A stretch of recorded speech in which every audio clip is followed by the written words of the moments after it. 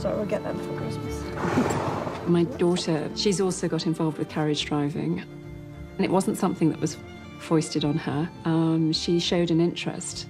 So this is Phantom. Been driving him for 5 years now, I think. The Duke has been so involved in my driving, which has been lovely, but slightly scary because he invented the sport pretty much.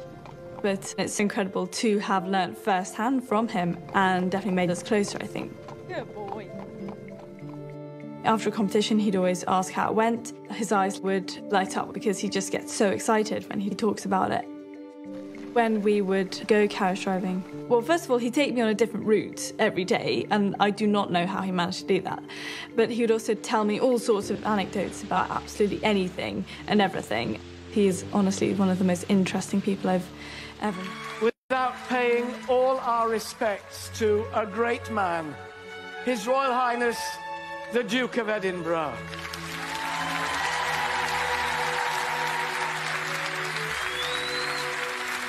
His love of carriage driving has passed to his granddaughter, Lady Louise, who's driving His Royal Highness's exercise carriage tonight.